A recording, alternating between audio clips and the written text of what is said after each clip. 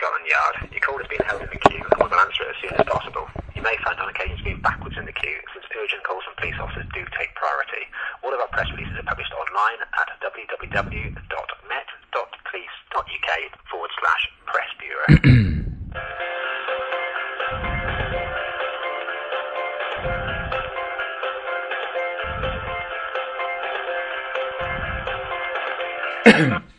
All team representatives are currently busy helping other callers. Please hold. Hello, Press Bureau. Jonathan, will you please stop hanging the phone up on me? It's very rude, and I'd like to raise a complaint about the 2 calls you've hung up to me on me tonight. I understand that, and you have a... Can you please raise a complaint then? Can you please immediately raise a complaint? You have a... I will record... I do not have a single point of contact anywhere. I'm perfectly entitled to use the public services of the Metropolitan Police. Yes. I do. Okay, hang on a second. Now, notwithstanding the fact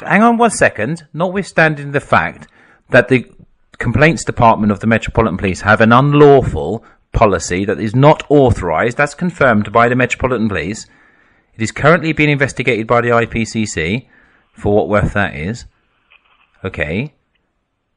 The Metropolitan Police, what the policy that they have in place is in relation to only complaints about police officers. So even if it was lawful, it's only about complaints. This is not a complaint. You're being very unreasonable tonight. This is a press inquiry. Now, you have been instructed and obstructed a member of the press making inquiries to the Press Bureau. Perfectly reasonable. I made requests to the Press Bureau for answers in relation to Operation Alice. It is an area of journalism that I am following up, okay, in relation to police investigations and accountability. Sounds reasonable so far? Jonathan? Does it sound reasonable so far? I hear what you're saying. Okay. So first off, I make an inquiry to Press Bureau. The professional standards become involved and then issue a diktat to the Press Bureau and obstruct a press line inquiry.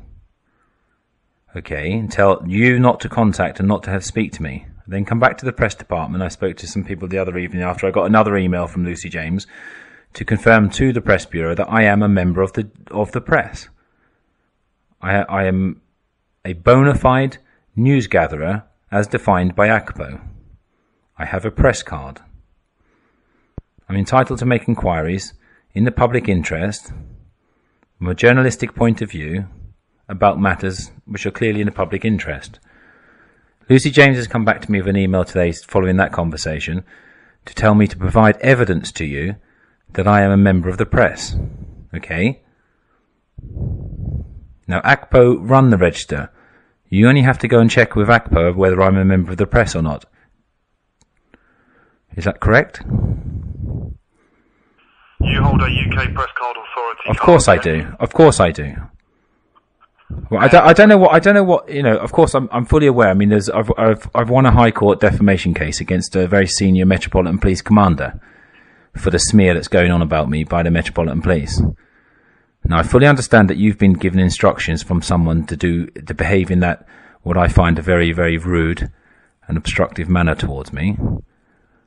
I'm very aware that certain sections of the Metropolitan Police are smearing me. But I am a bona fide news gatherer as defined by ACPO. I'm a holder of a British press card issued by the Gatekeeper National Union of Journalists. I'm being asked to provide a copy of my press card to Lucy James. Now, I don't have to provide anything to Lucy James. Lucy James is not involved in my inquiries to the Press Bureau. Okay. There is a complaint about the conduct of the Press Bureau and the conduct of Lucy James and the Professional Standards Department as obstructing the line of inquiry from a bona fide journalist already. So that's going to go through and follow its course, which will obviously find that I am a member of the press and that you have been obstructing my inquiries. So what I'd like you to do, okay, you go and check the ACPO register. I don't need to provide anything to you, okay? I'm telling you I am a member of the press. You have the UK Press Card Authority number relevant to your card. Of course I do. Could I have it then to run it through the verification? You just put, you know my name. You just put my name through the register, and you'll find out. I need the card number. I have to go and locate my card. I have it on my person at this second. But obviously, this could all have been cleared up so much easier the weeks ago when I've been making contact with you over this. Yeah, do you not think? And people don't need to be rude about things and quite abusive towards me. Found it very objectionable. I don't have it on my person at the moment. I'll have to locate it. It's obviously kicking about somewhere. Okay, I will leave you to locate that card and that number, and then you can supply it to us, and then we'll speak to Sergeant James regarding it. Why are you speaking to Sergeant James? What's she got to do with it? What has Sergeant James got to do? Lucy James got to do with it? Anything other than the fact that she has been set up to behave in an obstructive manner towards people who are trying to expose police corruption. Lucy James is part of the problem, not part of the solution. If you're a decent police officer or a civilian member of staff who works for the Metropolitan Police, as there is many, why do you want to be part of that? I've asked simple questions of the Metropolitan Police in relation to the officer involved in Plebgate. You're well aware of the questions I've asked? And whether that somebody else has taken those questions and recorded right. them, yes. You're right. So those are very questions which are very much in the public interest about a police officer who was involved in Plebgate in the Operation Alice investigation who was not interviewed because they went sick. My question is simple. Is the person now not sick? And does the Metropolitan Police have any intention of interviewing that individual to find out whether they hold information which may lead to discovery that certain officers within the Metropolitan Police were involved in a conspiracy against Andrew Mitchell? It just seems very odd to me that this individual wasn't investigated and wasn't interviewed, and it was all very easy to pull a stunt that he was sick. When do you think I'm going to be furnished with a response to those questions? Well, if you can provide this UK press card number so we can verify. Are you not able to search ACPO with my name? No, the UK press card authority requires the number that's on the card.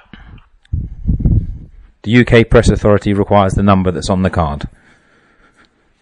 Yes, there should be a number on the Press Authority card, UK Press Card Authority. But my name should be on it, no? I'm sure your name is also on the right, card so as well. Why can't you search that? I've got my press card to hand now. And my press card number is 010130. 010130. Correct. Okay, I'll note that, and we'll try and verify that, and I'll note your call tonight. Thank you very much. Do you verify every member of the press that phones you up? Or is this? Am I getting special? Am I getting special treatment? On occasions, when we have to, we do verify press card holders. Right. So I've provided you with a press card number. I am a bona fide news gatherer, as defined by ACPO. When do you think I'm going to be furnished with the response to my questions? I mean, also, secondly, you're going to apologise for your behaviour tonight. Obviously, I explained to you that you had a point of contact. I'm only working on the information that I'm provided here with me. But do you not think you should apologise? Have I behaved in any way abusive to you? And I have not behaved in any way abusive to you either. You've hung up the phone on me twice when I'm trying to speak to you. I didn't just hang up. I did advise you that I was terminating the call. That's you hung up the phone. You didn't even bother to have a conversation with me. The conversation that we've had now, which is obviously elicited from me a number, which you can go and check a register and check that I'm a bona fide member of the press. And I've been trying to tell you that. In fact, I've told you that now for nearly a month. Not me personally, but I appreciate you giving me your UK press card authority number. Right. Do you not think you could apologise to me tonight for hanging up the phone on me twice? I don't feel that I have anything to apologise for. I did hang up the phone, but I did inform you before I was hanging up the phone that I was terminating the call. Do you not think that's rude? Do you not think that's rude? Because we could have had this conversation in the first call that we had and not wasted my time and your time. I feel this conversation has progressed fine, and I think we'll end it here now. Thank you very much. Good night. Bye-bye.